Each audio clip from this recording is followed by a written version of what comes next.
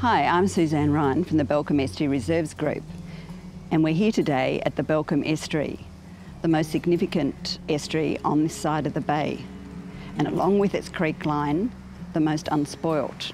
We're here for Summer by the Sea, brought to you by Coast Care, a program of DELP, the Department of Environment, Land, Water and Planning. To begin, I'd like to acknowledge the traditional owners and custodians of this land, the Bunurong of the Kulin Nation, and pay my respects to their elders, past and present, who still care for this land. Why are we at this spot?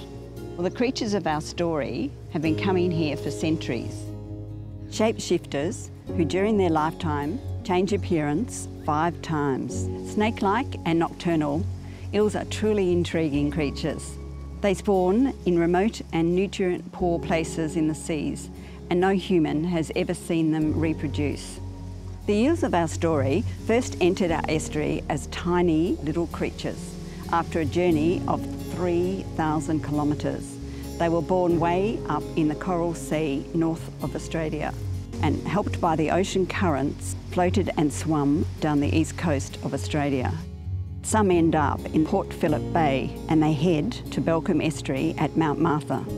This is one of the amazing mysteries. How do they know where to go? Some of them head upstream, finding their way into spots way up in the catchment. They climb waterfalls and dams and they slither over the grass. Given all the effort they've gone to get here, we should look after them, right? A major success for Berg has been the installation of a 24-hour water quality monitor.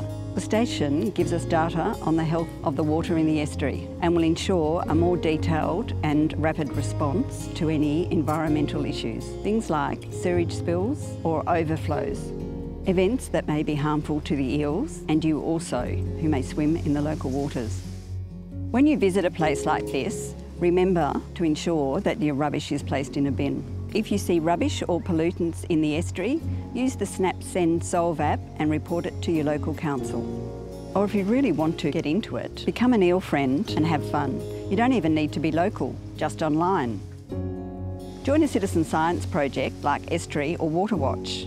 All the details are available on the Berg website. Did you know that the Balcombe Estuary is one of the few naturally opening and closing estuaries in Port Phillip Bay? Why is this so significant?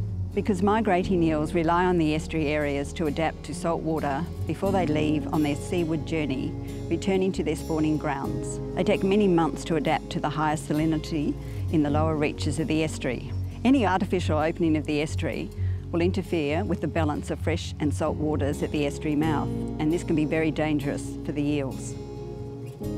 Researchers believe that the mature eels, once they reach the open ocean, are helped by the sea currents and swim at great depths, returning to their birthplace. But it's never been proven. Now, is it about to be? Berg has contributed to an innovative citizen science program assisting researchers from the Arthur Ryal Institute with their eel satellite tracking program. Electronic transmitters were fixed to 3 eels migrating out of the Balcombe Estuary. This research has been undertaken to better understand the eel's mysterious journey out to sea.